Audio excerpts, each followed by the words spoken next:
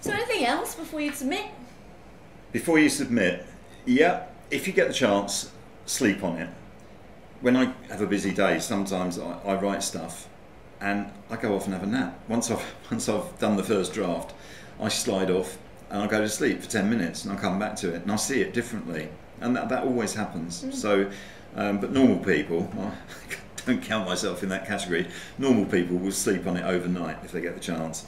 Then you iron out anything, you look for wrinkles, anything that you don't like the look of, change it. And change it the instant you see it, because these are going to be small things, and if you read through and get to the end, you'll have forgotten whatever it was. So if you can, just iron it out as you go along.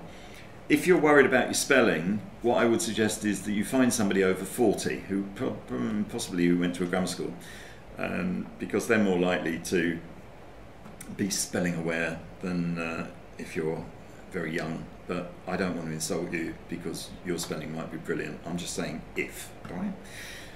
Are you invisible? That's another question to ask yourself. If you're writing an opinion piece, of course you don't need to be invisible. But if you're writing a feature or a piece of news, then you don't want to be in it. You just write a piece and nobody needs to know who wrote it.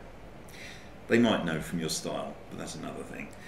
Now, once you've finished, I would suggest that you read your piece backwards, sentence by sentence, from the very end. You will be astonished at how many things you pick up doing that.